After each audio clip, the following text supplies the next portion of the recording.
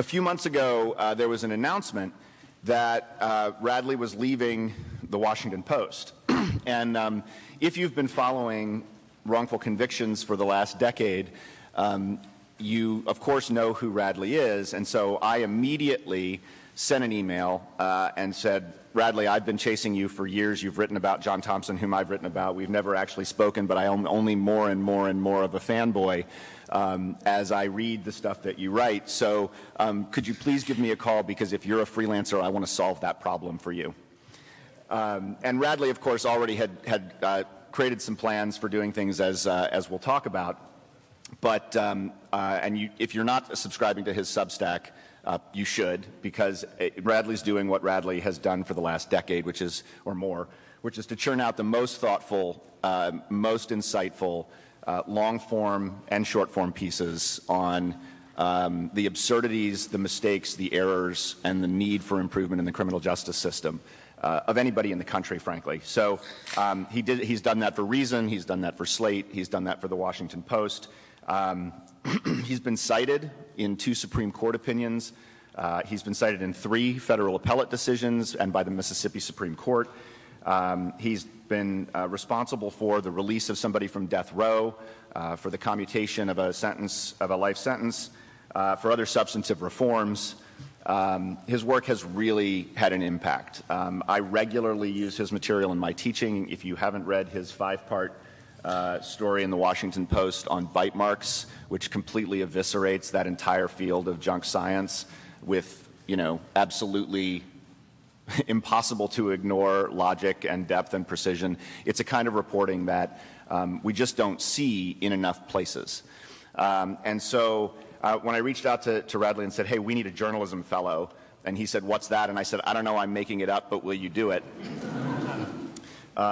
So we're kind of figuring that out as we go. He's also the author of 2 books, Rise of the Warrior Cop, The Militarization of America's Police Forces, and The Cadaver King and the Country Dentist, A True Story of Injustice in the American South. He's won a host of writing awards, as you might expect, and so it's a real thrill to have him here today.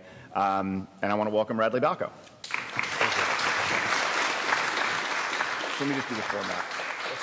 So Radley's going to talk for, I don't know, 10 minutes, let's say. Sure. And then we're going to open it up for questions. I've got a bunch. We've talked about things we might want to talk about. Unlike downstairs with all the cards, we don't want to make people wander through the tables, so we'll just do a more relaxed raise your hand and I'll call on you format. And then when you ask the question, give me a second to repeat it for the folks that are following along online, and then we'll go from there. Okay?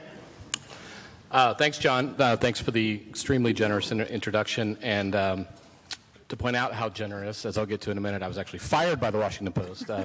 John, that's not my story. Graciously said I left, and I'll talk about that in this. I felt the easiest way to do this, just because this is a talk about the state of journalism and as it applies to the criminal justice system. I was going to track my own sort of career and ideological arc in these 10 or so minutes, and then we'll go to questions from that.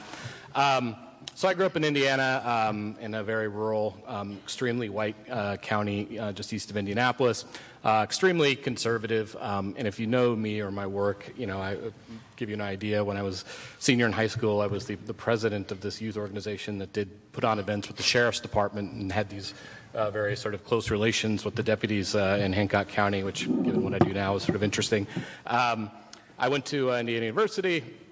And I kind of grew up in this very politically conservative area of Indiana. Didn't have a lot of exposure to the world. That helped at Indiana, which is a huge public school, obviously.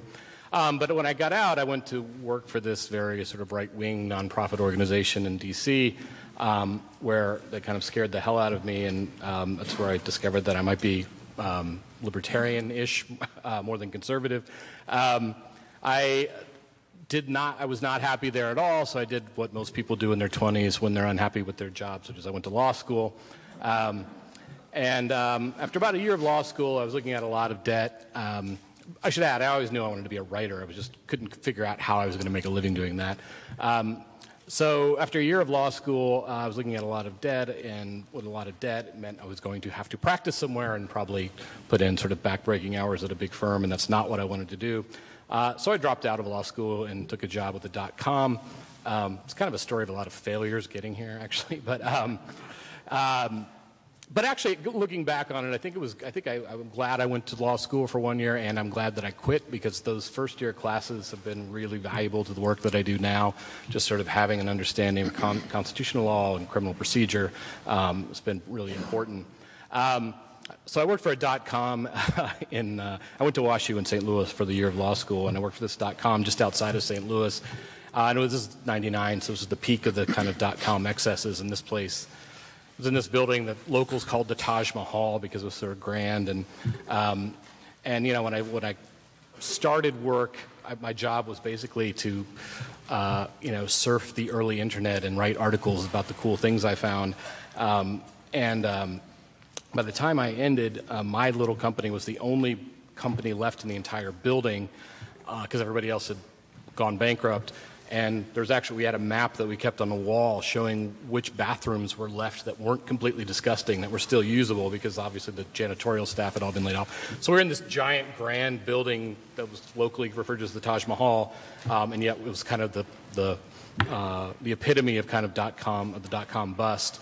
Not to belabor the point too much, but one of my favorite stories is as things were starting to crumble, we still had a suite at the St. Louis Blues for the St. Louis Blues games. The executives had a suite, and you know, if you were a plebe employee, there was a rotating schedule where, you know, every so many months you could go to a game in the suite. And I was in the suite, you know, it was catered, an open bar, and I remember sort of hearing rumors that the wheels were starting to come off, and at one point they brought the dessert cart through after the main buffet, and the vice president that was there quietly sort of pulled the guy aside and told him to take the dessert car away because we're on a little bit of a budget right now. So that's how I knew things were not going to go well from there. Anyway, as my company started falling apart, I saw an opening at the Cato Institute in Washington, D.C. At this point, you know, I admired the work that Cato had done on issues like immigration and the drug war, and those were issues I was interested in, so I applied for this job. And eventually I ended up doing public policy for them, covering civil liberties. And this is kind of how I got into this beat. So, you know, at that time I knew that I was opposed to the drug war.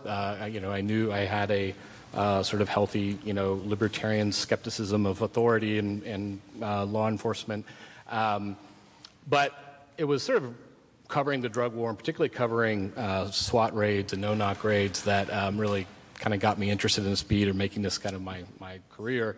I just read story after story after story that just made me angry. I was just furious at watching, you know, the way that some people were being treated by the criminal justice system.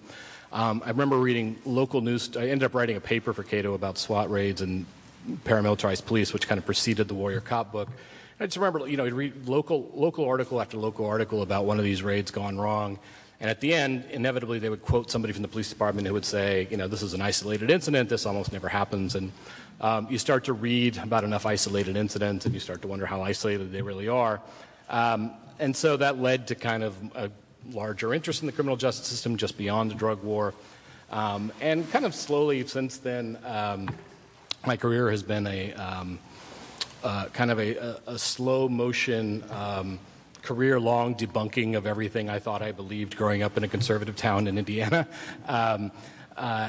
You know, to the point where, you know, I ended up writing a piece for the Washington Post that's kind of become an archive page, although since I left they haven't been updating it, where I just kind of documented every single academic study about racism in the criminal justice system. The story that kind of got me my break in journalism then from Cato was in researching these raids, I happened upon, I think it was either I found a local news story or I may have found a court filing about it, but a guy named Carey in Mississippi. So Carey was 21 years old, had just moved into this duplex with his girlfriend and their 18-month-old daughter. On the other side of the duplex, there was a guy who was a known drug dealer, and it was clear this was the guy the police were after. But they either didn't know it was a duplex or didn't care, and they raided both sides of the duplex about 12:30 in the morning. Carey wakes up with his daughter. His wife was working the midnight shift at a chicken factory. Wakes up to the sound of people trying to break into his house.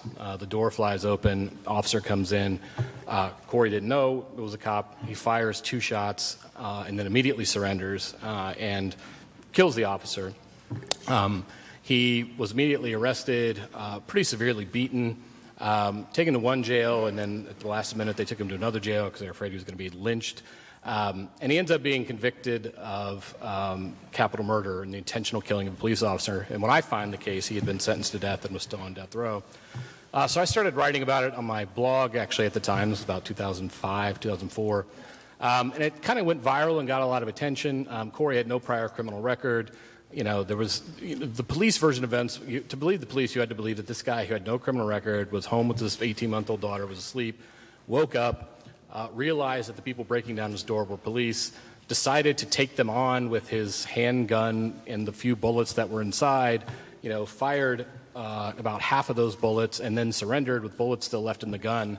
None of that really made sense. The Occam's razor narrative of what happened was that he woke up, somebody's breaking into his house, he was scared as hell, fired, and then when he realized they were police, he immediately surrendered. So it got a lot of attention, brought a big firm, Covington and Burling, a big law firm came aboard and gave him pro bono defense. And eventually, by I think it was 2012, the prosecutors, a new prosecutor, agreed to let him plead guilty to manslaughter, and he got time served, so he got out after 10 years. And when I tell the story, the thing about Corey's story, it got me kind of my break in journalism. It is in some ways a happy ending because, this guy got out of prison and he's doing great now.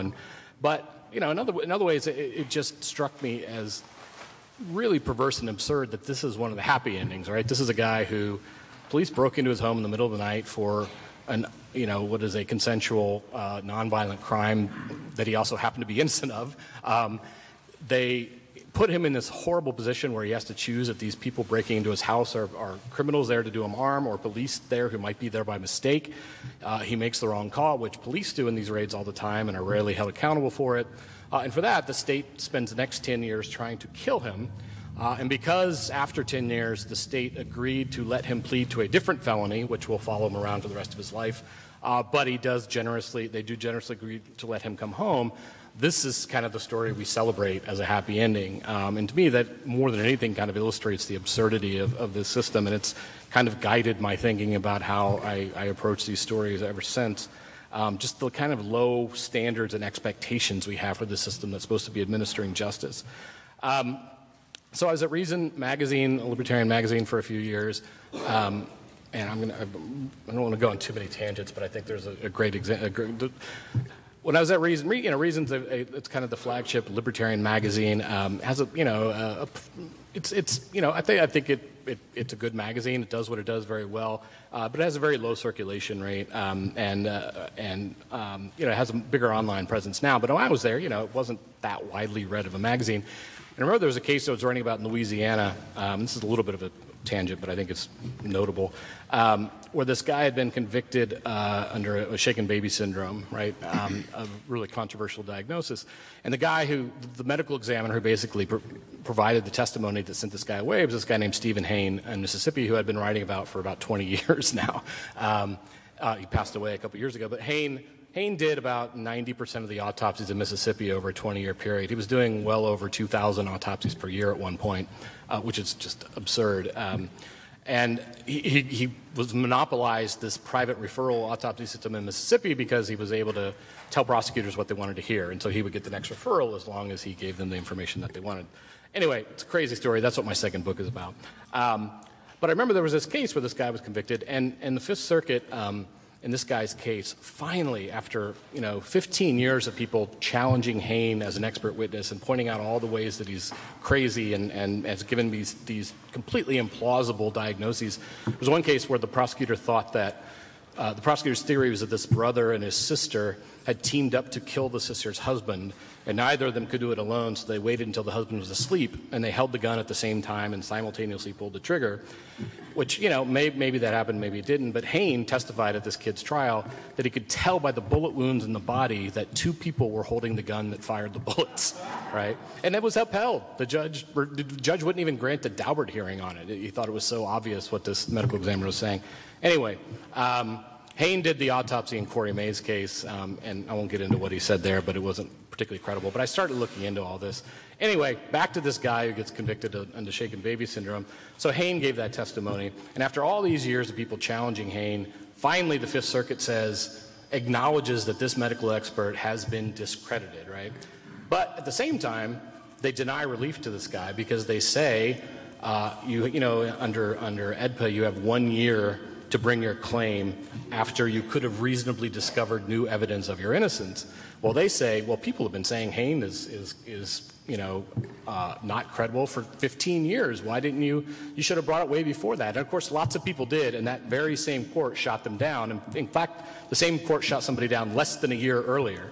But the reason I bring it up and the reason I found it darkly amusing is the first citation that the Fifth Circuit put out as to why this guy who was representing himself from sitting in a prison cell in Angola, that he should have read this article in Reason magazine in 2005 or 2006 that I had written, and that should have prompted him to bring this challenge against Stephen Hayne.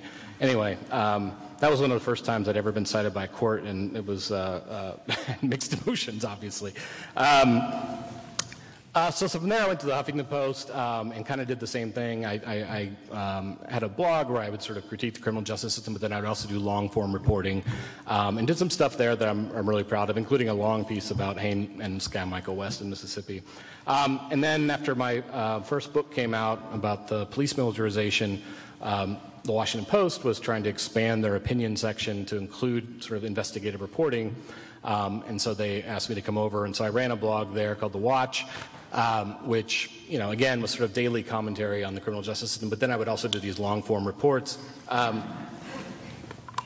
Really proud of the work I did there. I was the first person to do an in-depth piece about the municipal courts in St. Louis County, and how they were basically, you know, oppressing mostly black people in those counties with these fines and fees that would then fund these city councils. And, you know, it was a great example of structural or systemic racism, because the reason I think there are almost 100 municipalities in St. Louis County, and some of them are just tiny. In fact, you can stand on the lawn of one city hall in St. Louis County and see 2 other city halls from where you're standing.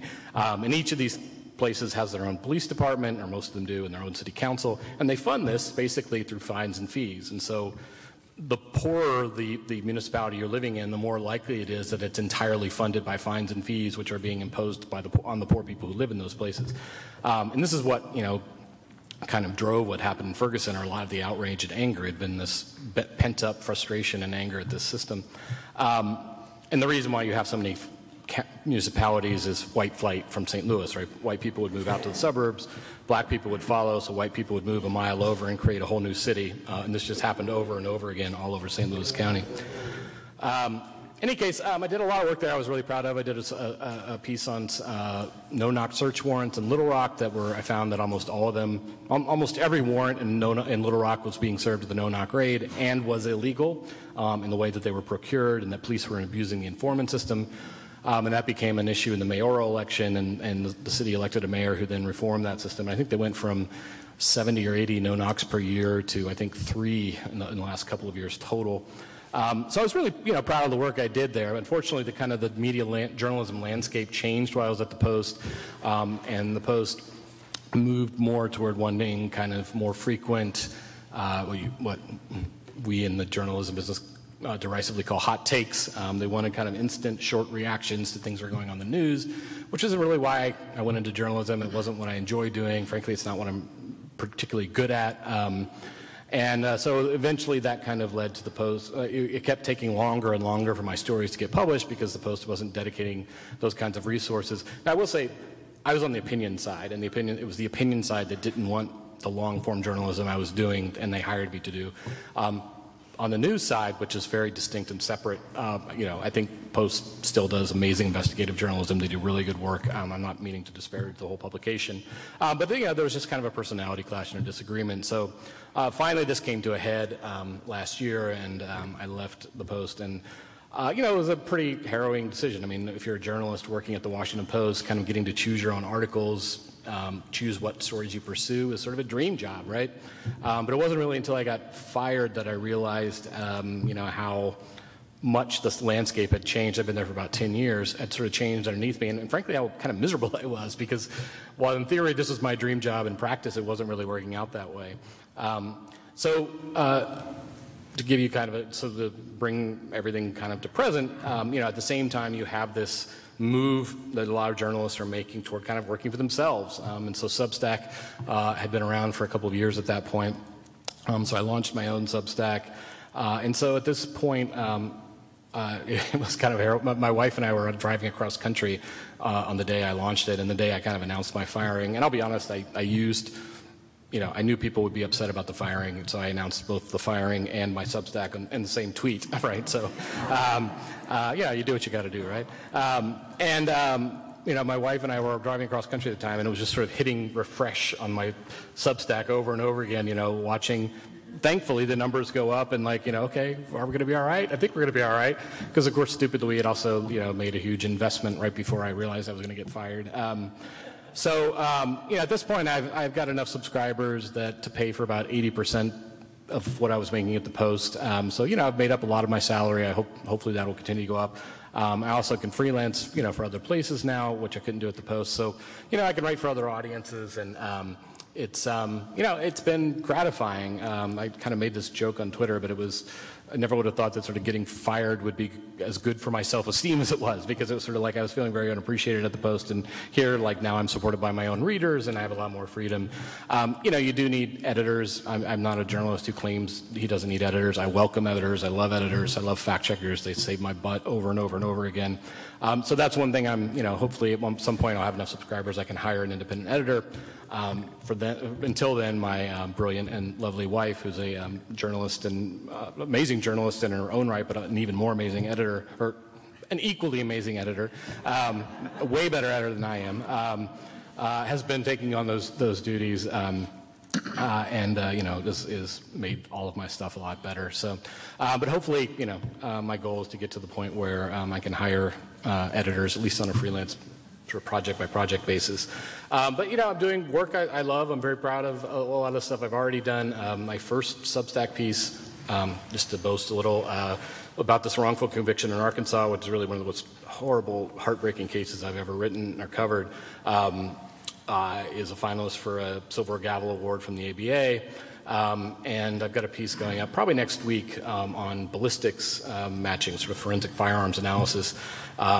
That's about 10 to 12,000 words. We'll see when my wife gets done with it how long it is.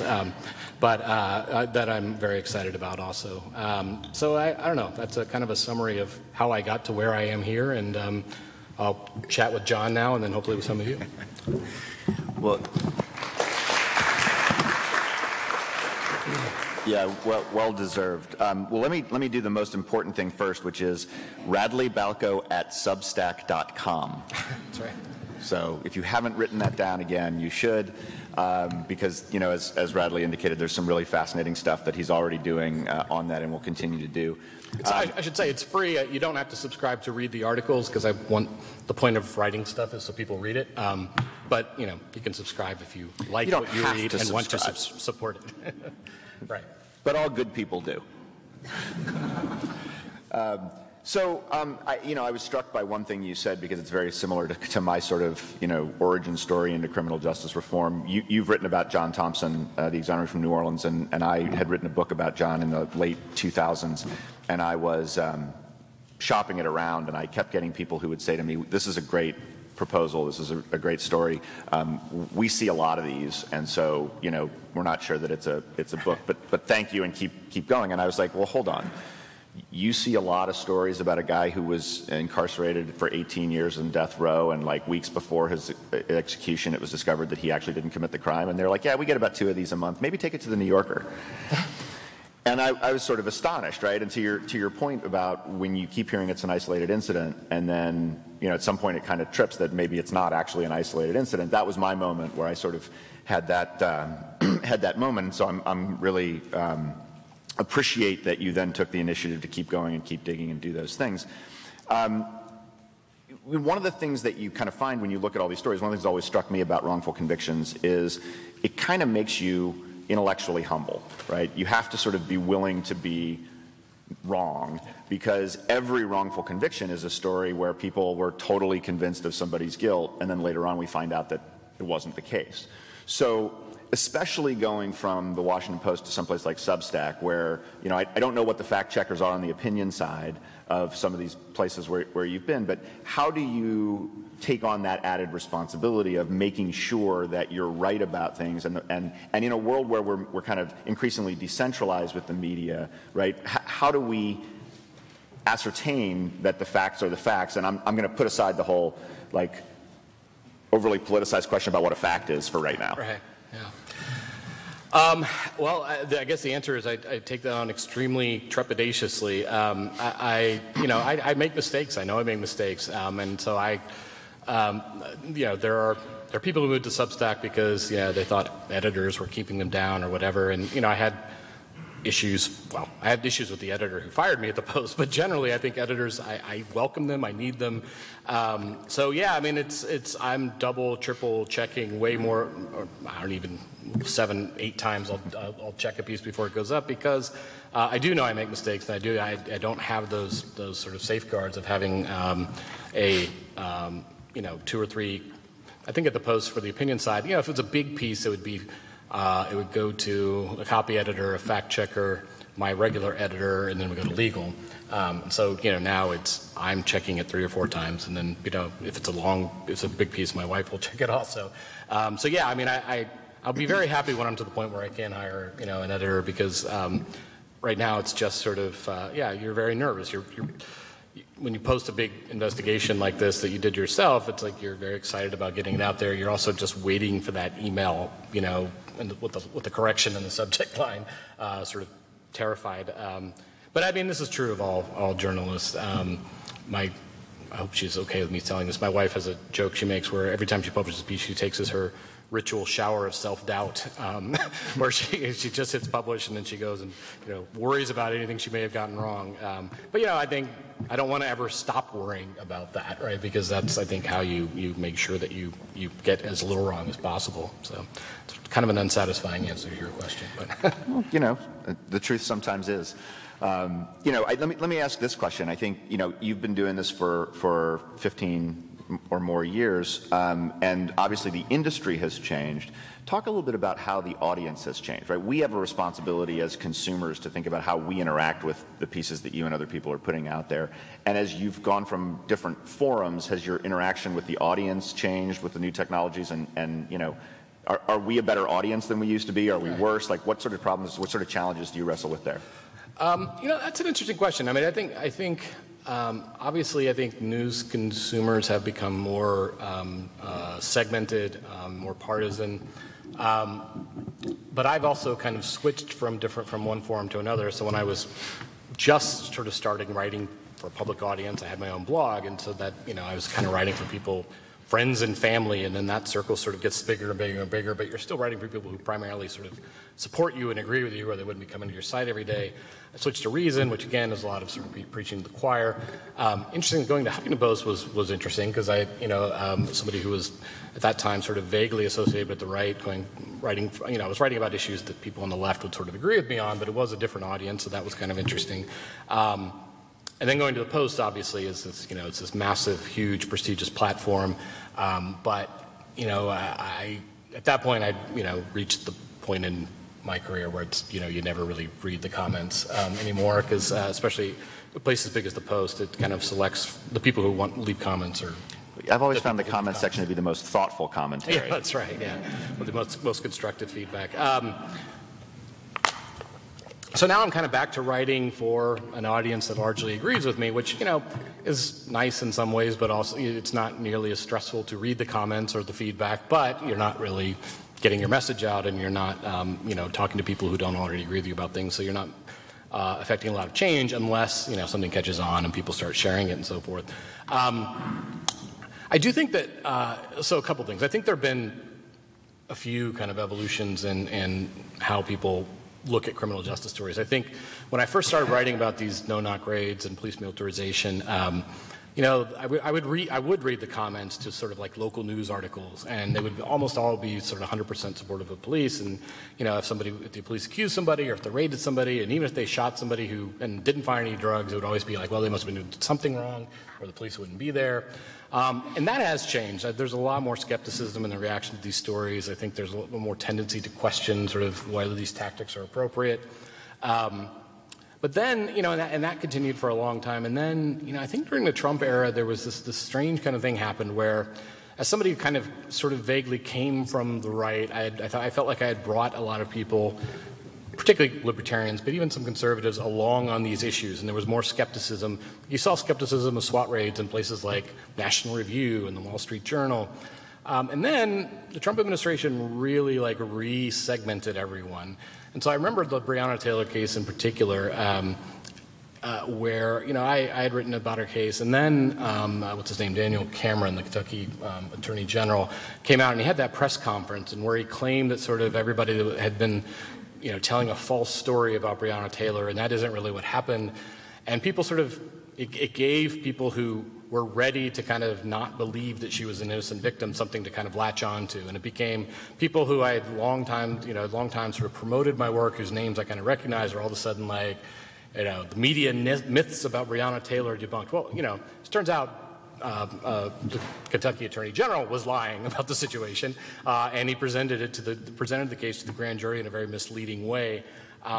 But I remember feeling really disheartened at that moment that the people sort of, what I would consider sort of more open-minded people on the right who had been sympathetic to this idea that the police were that these tactics were aggressive and unjustified and were taking, innocent victims, were now sort of ready to just kind of, abandon all of that very quickly because we were in this kind of hyper-partisan era.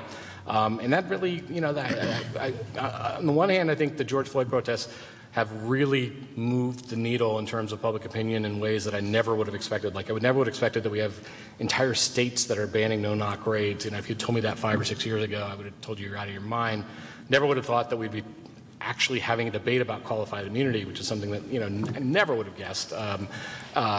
But there is this kind of hyper-partisan divide, I think, that was starting to kind of break down. Even up until after Ferguson, I think you saw more people willing to admit things like the municipal court system in St. Louis County was preying on poor people, and that's a bad thing. To now, I think people have gone back to their respective corners, and that's been kind of disappointing. And so I guess one of the things that I've seen in the media is sort of a shift in labels, right? And when the Quattrone Center got started, I very much agree with you on the sort of libertarian front of this. And people would say, well, are you an innocence project? And I would say, no, we're an accuracy project, right? There are crimes that get committed, and those people should be held accountable. But if you haven't committed the crime, you shouldn't be held accountable. That doesn't seem like a partisan issue to me. That seems like an accuracy issue and an efficiency issue, and how a system ought to operate. And Texas has been, until kind of midway through the Trump administration, Texas was a great example of that, where they actually were pretty progressive on areas of wrongful convictions, and they have a junk science law that you can pursue in habeas, and they have a Texas Forensic Science Commission to make sure they're getting it right, and a lot of other sort of good reforms. And so if you've committed a crime in Texas, they're going to come down hard on you. But if not, it's a government overreach thing, get out of my kitchen, and great. And that does seem to have shifted. And I guess one question I have is, there are a couple things that I see in the media that kind of drive me crazy in that regard, because I feel like they inject a partisan flavor in the story from the headline. And one of those is, I haven't read a story about Kim Gardner or Kim Fox, the prosecutors in Cook County, Chicago, or St. Louis. I can't tell you the last time I read an article about one of those that didn't describe them as Soros-funded prosecutor Kim Gardner, right? Which is clearly a journalistic labeling designed to shift you to one side of what's going on. Another practice that I've seen journalists do on both sides is to always name the president who appointed a judge when describing the decision, with the sort of implicit assumption that that judge isn't thinking independently. And I'm not necessarily going to get involved in that on a case-by-case basis, but I'm struck by it as a tool in the media that we're then consuming. And I'm wondering if there are things that you do or don't do as you're writing, that pertain to that in some way. So, the Soros-funded thing, I mean, as somebody who comes from reason in Cato to organizations that been funded quite a bit by the Koch brothers over the years. I do think I don't like the both sides things, but I do think there's a tendency to kind of use this shorthand of Soros funded or Koch funded to kind of tell people what they're supposed to think about this particular thing. But I will also say, that there have been right-wing groups have been interfering, not so much in DA's races, but certainly in state Supreme Court races for 20 years now. I mean, there's a group in Virginia that's poured hundreds of thousands, probably millions at this point, of dollars into these races, and nobody's ever, said anything about it. And I think that's actually even more problematic because, state Supreme Court justices are supposed to be, neutral or whatever. Whereas, a DA is a policy-oriented position, right? You're voting for the priorities that you want, of which laws you want to be enforced. As for who appointed judges, this is going to sound like a very inconsistent or self-serving answer, but I think it matters when it matters, right? I mean, I think we've had some Trump-appointed judges who are wacky, right? I mean, they write opinions that read like the comment section to a blog, and so I think it's worth pointing out when you have that much of a departure from sort of normal kind of the judicial Overton window, that the opinions are supposed to fit into. I don't think every single case is a matter of, I thought it was less relevant to say an Obama-appointed judge versus a Bush-appointed judge. There are probably some extremes on both sides. I do think we're kind of in a new era right now, and I do think it's worth pointing out that, there's a reason why, all of these injunctions are going to the same federal judge, and what is it? Is it Armadillo? It's because they know that judge, and so I think it's worth pointing out how that particular judge got on the bench. I think it matters when it matters, and I think I'm willing to point it out when I think it matters, and you're free to disagree. I will say one thing, in terms of objectivity, I'm not an objective journalist. I've never claimed to be. I strive to be accurate. I strive to be fair. I always, attempt to interview the people that I'm criticizing in an article. I do think there's a place for objective journalism. I think, when you're writing sort of beat coverage or breaking news. But for the most part, my position has always been there's no such thing as objectivity. I mean, even if you can write in perfectly neutral language, you're going to be showing bias and favoritism in what stories you write and what stories you don't write and what you want to emphasize. And so my approach has always been more sort of what the approach magazines take, I think, to journalism, newspapers, which is that I'm biased. I admit I'm biased. As a reader, you're going to know my biases up front. I'm going to be transparent about them, and then you can judge, what I write after that with that in mind, knowing that I've made myself where I'm coming at this story clear from the outset. Well, I'm going to have to say, again, the John Thompson case was part of a series of documentaries that CNN did called Death Row Stories, and I spoke in that for a second, and then I saw the cinematography of it when it actually aired, and I was so grateful that I wasn't in the target lens of the documentarians because their ability to control the visual images, even in the interstitials and things, was so powerful in affecting the mood of the piece that I was confident that they could have made me look any way they had wanted to. But I think to your point, when you said objective journalism, my immediate reaction was, well, I don't even know what that is. As long as you're being accurate about the facts, you're always going to have a viewpoint, or else what's the point in writing the piece? Right, yeah. I just want to make an unrelated comment about John Thompson because it's something that always struck me about him. When we hear exoneree stories, and in the obituary for him I mentioned this, but they're always described as sort of people who are remarkably showed remarkable grace and very serene, restraint and humility and all of this, and they forgave their accusers. And the thing I loved about John Thompson when I first interviewed him, the first question I asked, he immediately started yelling. And at one point, he got a couple inches away from my face, and it was a little intimidating, frankly, until I realized he wasn't yelling at me. But John Thompson was angry, and it reminds me sort of when I read those initial drug raid stories, the anger that I had, I wanted to do something about it, and he had every damn right to be angry. He came close to execution. I don't know, was it a half dozen times he had an execution date? Eight different warrants, and he was convicted of 2 separate felonies wrongly when he was innocent. And this is my not favorite, but it's the most remarkable thing about a story. When I wrote about prosecutorial misconduct in Louisiana, I interviewed him. When John was on death row, he played chess through the bars of his cell with a guy named Sharif Kuzan. And it turns out Sharif Kuzan was innocent also. And so these two guys on death row were playing chess for years between their cells, talking about how they were both innocent and what they were both going to do when they got out. I mean, he has every right to be angry. I mean, the idea that like we praise these exonerees for their humility and their ability to like suppress their anger, I think it's always been sort of odd to me. I mean, I think they should be angry. We should be angry on their behalf. Well, I definitely think that I agree with all of the above, right? I mean, I'm always I feel like for John, when he would talk to me about it, he would say I had to get rid of my anger when I was in prison. I couldn't get through prison holding all that anger, and so my kind of playing that out with the other exonerees that I've been privileged to talk to has been that they're still keeping that mindset in as they're moving forward.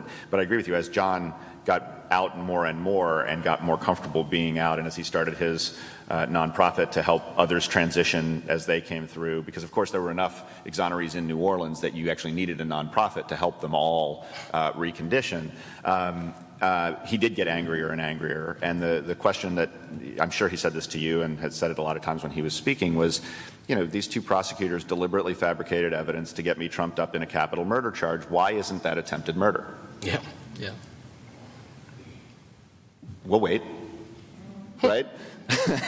And so I think you're right. I think we should be outraged about that, and I hope we will continue to keep those emotions moving forward, because it really is a travesty whether it's done intentionally or not intentionally, but particularly when it's done intentionally. So let me ask one more question, and we'll turn it over to the audience. So my one more question is, in I'm going to call it 17, 18. A podcast came out. We've talked about it, the Serial podcast, and it was this story about Adnan Syed. And Sarah Koenig, I thought, did just a terrific job with it, and I think she's done terrific work since then. Her season 2, where she looked at the whole system, in Cleveland, was really, I thought, amazing. And she kind of got to the end of the Syed case, and her conclusion was kind of this: man, I really don't know. I don't trust this doesn't fit well for me, but there's stuff here, and so am I getting played? I don't know. And so watching that sort of mature in the more recent months, and thinking about how she must feel about it, and sort of these questions about, was her investigation deep enough? Were there other things that she should have known? And then having this overlaid question procedurally about whether victims were getting enough of an opportunity to participate. I guess I'm curious about your thoughts on that as a journalist, not necessarily on the facts of the matter, but just how you react to that as a journalist, how it affects the way you do reporting. And also, I'm curious about podcasts and how that changes, again, sort of your responsibilities as a purveyor of that sort of thing. Yeah, so, the thing about Serial, I think, was great. One, it really, I think that and Making a Murder really blew a lot of these issues open, and they reached these issues reached audiences they'd never reached before, and I think that's great. The other thing about what Sarah Koenig did on the first season of Serial is she had this kind of open internal dialogue about what she was doing as a journalist, the choices she was making. I mean, it was really kind of a radical transparency, and I always thought that was really brave, and I admired her for it. She got a lot of flack for it, but she aired a lot of the questions that we ask ourselves when we're doing one of these investigations, and the self-doubt that you have, and the way that you check yourself, and the way you try to kind of get out of having tunnel vision and only seeing things a certain way. And some of the criticism was that it rested on Syed's innocence, and if he now it seems like he probably was innocent, but if he had been guilty, then the whole show is a hoax, but that's a complete misunderstanding of. That show was about exploring the inadequacies of the criminal justice system, the inability of the system to give people a fair trial. And that would have been true even if he had been guilty. I think there's value in what she did with that episode. And like you said, the second season, where they look at the criminal justice system in Cleveland, I think is, what was so brilliant about that is, we write about wrongful convictions. I write about, forensics misconduct, police shootings, all of that. These are all things that are, it's really difficult, or it's really easy to look at this and say, all right, yeah, that's an outrage. That's crazy. I can't believe that happened, right? But that isn't where most of the damage and destruction of the criminal justice system happens, right? It happens, it's the routine stuff, it's the day-to-day stuff, it's stuff that's boring, it's not sexy, that it's really difficult to make people care about. And I think one thing that that season did really, really well is they were there for the entire year, and they followed it, and they followed cases that they made their way through the system, and you really saw how, you know, even when you have somebody who's guilty, who did what the state claimed they did, the way the system kind of chews them up and spits them out does far more damage, you know, in terms of just the mass, the quantity of how often that happens day to day than wrongful convictions do. So I was really, I mean, I thought that was just brilliant how they did that. It made people care about it. You know, podcasts in general, I'm working on my own podcast, so I'll just disclose that. But, you know, I think there's really good investigative journalism out there that in podcast form, it's basically, you know, audio journalism. I think there's a lot of really terrible, exploitative, true crime stuff also. I also think there's not a bright line that distinguishes them necessarily. I mean, I know stuff that's on one far side of the line, and I can tell you stuff that's on the other side. There are also, you know, good, bona fide, credentialed journalists who do some pretty exploitative stuff. There are amateur kind of podcast true crime people who have blown cases open and found, you know, new evidence. You know, it's a know it when you see it sort of thing. But, you know, generally my rule is if I find a podcast is sort of titillating me more than informing me, you know, I'll move on to another one. But, you know, it's difficult. I think, you know, I think there's something about podcasts that amplify, that make the kind of exploitative side seem quite a bit worse for some reason. I mean, a lot of the podcasts strike me as more like, you know, episodes of the Forensic Files or, you know, Cold Case or what, those terrible, awful shows. And there's something about the podcast form that lends itself to that. So, you know, you have to be very careful and cautious of it. But I think generally, I think the podcast genre has been really good, a really good vehicle to do really sort of long-form, hard-hitting investigative journalism, and I think there's some really good stuff out there. I've recommended some on the Substack. So. RadleyBalko.substack.com. Questions from the audience? Yes, ma'am. Since you only have about a year to protest your conviction here in Pennsylvania. And yet it seems that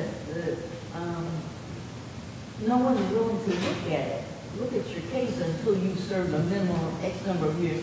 And okay, just in case we were wrong, we'll look at it, but it has to be a decade or more. How do you... Yeah. Can you repeat the question? Sure. So the question was, if you only have a year to protest your conviction, basically after you've exhausted your appeals, you have 1 year to bring what they call a post-conviction claim. In most states, although it varies from state to state, but that it's true here, I guess, and in most states. But a lot of times people won't look at or review your conviction until you've been in prison for a long time. This is just, I mean, this is one of my pet issues that I've been trying to write about for a long time, and it can be extremely complicated and convoluted and dizzyingly confusing. So there's this federal law called AEDPA that was passed after the Oklahoma City bombing. And basically what it does is it just defers to the states on all these issues. It makes federal review of a conviction, you know, almost impossible. And you have to sort of make your way through the state system first. And if you make any mistake along the way, that's a reason for the federal courts to not even consider your case. And what it essentially does is and I'm not a lawyer, so it's always dangerous when I try to use legal terms, but and John can correct me if I'm wrong, but I think there's a strong argument to be made that what AEDPA did was it's an equal protection violation because it takes constitutional rights, which are supposed to be enforced at the federal level, and it devolves it down to the states. And so if you're convicted in Oklahoma, for example, you have to file your post-conviction petition at the same time you file your direct appeal. Well, the problem with that is one of the big things that you're supposed to do in post-conviction is review the performance of your attorney in your direct appeal. You can't do that if you file both of them at the same time.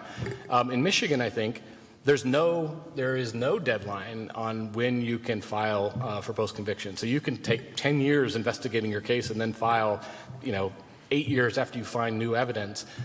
In most states, it's a year, which can be really difficult because not all the evidence is going to come out at once. So if you find a little bit of evidence and then a little bit more and then a little bit more, where does that 1 year cutoff begin? And so in some cases, investigators and defense attorneys, they will sort of slow walk their investigations because they don't want to like sort of find evidence too far spaced out because then they can't use it. But in Arkansas, you have 60 days. You don't have a year, you have 60 days. And for most of these people, once you've exhausted your direct appeal, you don't have a pro bono attorney anymore. You don't get state representation. So the whole purpose of post-conviction is to review your attorney's performance. That's usually when you get access to the prosecutor's entire file. It's when you're supposed to be able to hire your own investigators. And if it's a death penalty case, you see how this works because every state that has the death penalty has an office that handles these cases, and they're usually probably not well funded enough, but they're usually funded. You see how these pan out. But the vast, vast, vast majority of people who get convicted in state court aren't death penalty cases, and they don't have lawyers, and so they have to negotiate this incredibly immense, complex, sort of Byzantine maze of rules and regulations on their own, from jail or from prison. And, if you take too long, like this guy in Louisiana, and you made the mistake of not subscribing to Reason Magazine, the courts are going to hold that against you later. And so the thing about EPA is it's hard for me to sit up here and explain it in a way where I'm just not droning on forever because it's so complicated and convoluted. But the thing to remember about it is it's that complicated and convoluted by design. If you go back and look at the congressional debate over EDPA, the whole point was to drastically limit the number of cases that get into federal court, state convictions that get into federal court by any means necessary, not by merit. They just wanted fewer cases. An example I've always given is like, let's say you're a publisher and you got some money to publish a bunch of books, and so you have put out a call for manuscripts, right? But you got way more manuscripts than you could ever need. And so instead of sort of having editors review them and winnow them down by merit, you winnow them down by what font type people used, right? Or, what kind of paper they used. Or it's just this, there's only a handful of defense attorneys in the country who know EDPA well enough that they can sort of handle these cases in a competent manner, and I don't think many defense attorneys would object to me saying that. But that's by design, and that's what the people who wrote this law had in mind. That's a very long answer, I'm sorry, but you hit one of my pet peeves. So. Well, after hearing your breakdown, you're making a pretty strong argument that the last 2 years of law school are useless. I appreciate that. Paul. So one of the things we heard in the data presentation yesterday was, the data folks said, hey, we have these long-term strategic projects we wanted to work on. What would always happen is there'd be some article in the newspaper, or then we get a call from the DA saying, oh, hey, you need to do some sort of analysis to help us figure out this issue, or, my constituents are complaining because they read this in the Tribune, and so now, we need some data. Good? Bad? Is that the system working the way it ought to? I'd love to hear your reflection on what they shared. Let's say the question again, so just sorry to keep interrupting with this, but the people online. So the question is, we had a conversation yesterday about data in prosecutors' offices and the researchers saying that they have projects they want to work on that are longer term, and then a story will publish, here in the Philadelphia Inquirer, or the Philadelphia Tribune, or wherever it might be, and that will then distract the administration, who will then say to the researchers, go get answers on this, and so they can't get to that other project. So is that the system working well? Changing those priorities, not well? What are your thoughts there? I think I'm going to give another what's going to sound like a self-serving answer. I think, it depends on the project, right? If the breaking story that requires kind of a new focus of resources and attention is something that deserves new resources and attention, then that's a good thing. If it's a distraction, if it's a sensational kind of news story that they're just asking their researchers to find data for so they can construct some sort of response to get because they have to respond, that's a bad thing. I guess the scenario isn't something that I think I would be comfortable giving a kind of categorical answer for, and I realize that's probably not satisfying, but I don't know. Data, as we all know, data in the criminal justice system is is bad and dirty and difficult, and there's not nearly enough of it. And as a journalist, it's hard to sort of sort through all of that sometimes, and you can see how easily it can be manipulated to advance various narratives. And that's why I really kind of appreciate what the Quattrone Center is doing, because the academics I respect are the academics who, I respect a lot of academics, but I have particular respect for academics who, are willing to publish things that maybe challenge their own worldview or that don't necessarily conform to one side or the other. And the very fact that Quattrone's having this event with that's a kind of prosecutor-themed event, I think is really interesting. I've actually learned a lot when I'm here. I'm going to answer your question by not really answering it, but just flattering you. Maybe another way to do it is like, if you could turn the magic dial and make policymakers more responsive to typical news stories about criminal justice issues or less responsive, which would you want? It depends on who the journalists are and who the stories are. I wouldn't want to necessarily make it more responsive to New York Post stories, for example. I think there, as a journalist, there's always, and this is something I'm always challenging myself on, anytime I get a good lead on a story and I'm writing a story, even if it's a really good story about one particular case, I always want to ask myself, is there a risk of me writing this story and people thinking that this is emblematic of something? And if that's what they're going to think, is that true, right? And on the other side, this is the thing you always see with like bail reform, where they find the one, handful of cases where somebody gets out on bail and goes on and commits another crime, and there's never any context about all the people who didn't go on to commit other crimes. But I think there's a danger of doing that on the other side of these issues also. And in terms of like what policymakers should respond to, I think they should respond to the stories that are backed by sufficient data that make a public policy response necessary or worthwhile.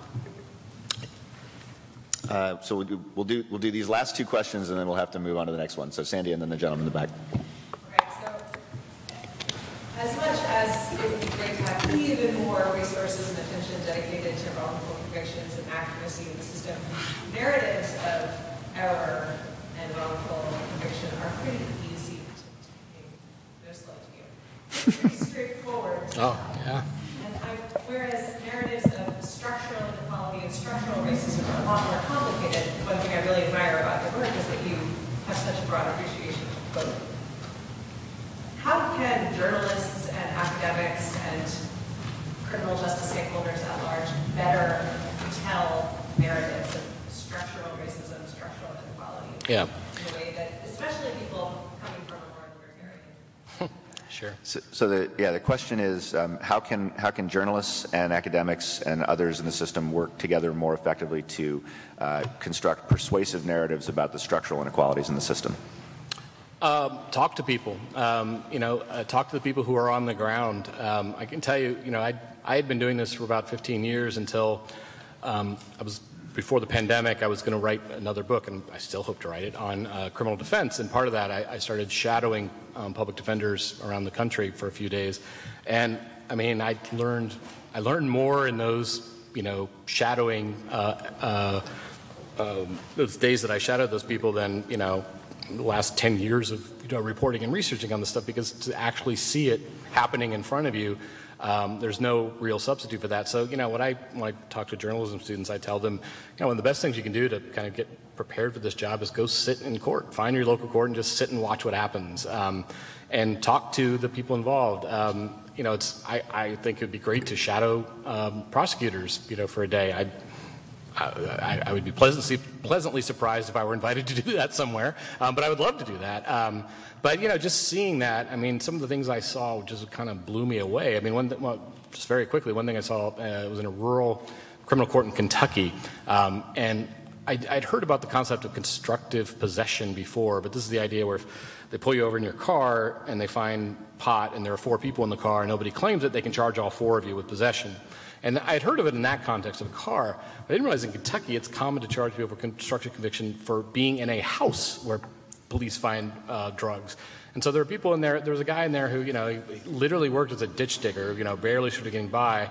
And this was his 5th appearance in court on a constructive conviction charge because he was visiting his brother and the police raided at the time, and they found some meth that wasn't his, but he didn't want to sort of rat out his brother either. And so now he's in danger of losing his job. And, I talked to several people who are in court on those kinds of charges. And of course, it is the people barely getting by who usually get hit with those kinds of charges. But it's something I hadn't even, thought about or considered. I think you're right. My wife and I have this sort of dark joke about, another innocence case, because as John was saying, like editors, they get so many of them at this point that it's kind of, unless it's got really interesting facts or it distinguishes itself in some way. I mean, that's the sad point where we are, kind of where these cases are kind of routine. But it's harder to tell those stories. Again, that's why I thought the Serial season 2 was so good, because it really not only did narrate and describe the kind of systemic day-to-day injustices. It did it in a way that was compelling and interesting and made you want to keep listening. That's kind of our challenge as journalists. I mean, that's with EDPA. I mean, one of the things that law is probably one of the most destructive laws of the last 25 years in the realm of criminal justice. But it's really difficult to talk about just how it does that. And it takes kind of not only becoming familiar with the subject matter, but just hitting it over and over and over again from every possible angle. And I think that's a challenge for us as journalists to be able to do that accurately. All right, last question. I'm a practitioner and I represent people in fight under EDPA, including people on death row who were convicted in part on tool marks analysis and forensic ballistics. Oh, awesome. I don't want to reduce traffic on Radley Balko and that stuff. But can you give us any kind of preview of your forthcoming? Sure, yeah, I'd love to. Funny that you should ask about radleybalko.substack.com. I was talking to John about this yesterday. So basically, it uses this. There's a recent court decision in Chicago, in Cook County, by a criminal court judge there, who completely prohibited a ballistics analyst from testifying about being able to match a bullet to a gun. It's the first ruling of its kind in the country. There have been other courts that have put limitations on what an analyst can say, but it's the first time a judge has ever barred one completely. And the reason why is because forensics firearms analysis, this matching of guns or shell casings to bullets, isn't really backed by science. The scientific research that has been done has shown that it's not. We don't know that guns leave marks on bullets that are unique to that gun. We don't know how often certain distinguishing marks occur over the population of bullets, and even if both of those things are true, we don't know that forensic firearms analysts are very good at it, even if it could be done. And so what we're seeing is this for a long time, forensics analysts were able to kind of dominate in court because science and criminal justice kind of took these divergent paths. And so DNA comes along from the world of science, shows us that a lot of these fields are suspect scientifically. Scientific community now gets interested and starts testing all these fields, and now we're finding out, a lot of these fields aren't what we thought they were. They're not nearly as certain as we thought they were, and the courts are trying to figure out what to do with all that, because our courts rely on precedent and they rely on, what other courts have said, and how do they reconcile that with this new science? How do you know when science has completely debunked a field and when it's only sort of cast it into doubt? But I'll just give you one little tidbit from this story. I told John about this yesterday because after almost 20 years covering this stuff, it still managed to surprise me and blow me away. So we know in old areas of forensics like serology before DNA that sometimes analysts did what they call dry labbing, where they would fake test results, right? And there's examples from serology. Peter Neufeld and Brandon Garrett have looked at this, and there's actually a great podcast called Admissible that gets into this. We know that in some cases, when blood type didn't match, when blood at the crime scene was a different type than either the defendant or the suspect, that suspect should have been excluded, right? They should have been excluded as the source of that blood. And instead, what would often happen is the analyst would say it was inconclusive, right? They wouldn't tell the defense that their client had been excluded. They would say, it's just inconclusive, I don't know. And sometimes they would come up with some excuse like there was a bacterial infection in the blood, which is absurd because a bacterial infection wouldn't change one blood type to another blood type. But at least that was sort of recognized as something bad, right? It was recognized as unethical. It was recognized as something that shouldn't be done. Maybe when it was discovered, state officials didn't do enough about it. They weren't concerned enough. They didn't do a deep enough investigation. But nobody thought that this was okay. So what I learned in researching this piece on ballistics is that the FBI crime lab and most state crime labs around the country will not exclude a bullet as having come from a particular gun as a matter of policy. They will say, they will testify that this bullet could have only been fired by this gun, so they'll implicate a suspect. They will not say that there's no way this bullet could have been fired by this particular gun. They will not exonerate a suspect. Now, that is absurd to me. Like, how can you claim to be sort of a fair-minded discipline that's only interested in the science when your results can only benefit the prosecution? And that's a policy. That's not rogue analysts who are kind of doing this under the radar. That is the official written policy. So that's one of the revelations in the piece that kind of blew me away. But yeah, hopefully it's going to go up next week sometime. So. And with that cliffhanger, let me thank Radley Balko.